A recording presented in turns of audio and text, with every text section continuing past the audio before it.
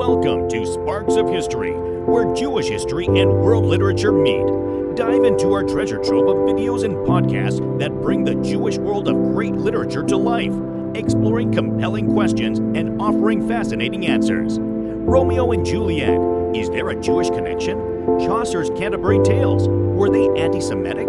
John Milton, did he write about Jews? Tolkien's dwarves, were they inspired by Jews? Longfellow's The Jewish Cemetery at Newport, what does it reveal? Walt Whitman, why was he so influential among Jewish poets? Mark Twain, why did he write concerning the Jews?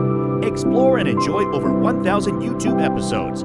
Visit us at sparksofhistory.com. Subscribe and join today.